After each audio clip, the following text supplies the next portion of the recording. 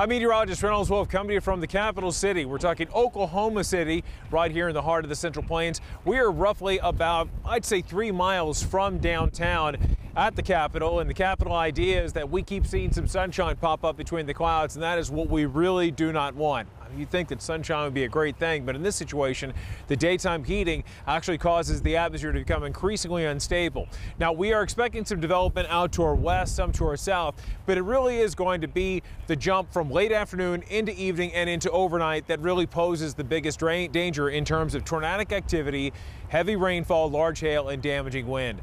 But although tornadoes remain a tremendous threat, the same can be said for also the excessive rainfall. We expect 2 to 3 inches of rain possible with some other isolated amounts, which could be even higher. We're talking 4 to 6, and that really could cause some flooding throughout much of the Central Plains and certainly right here in this area. From Oklahoma City, Reynolds, the Weather Channel.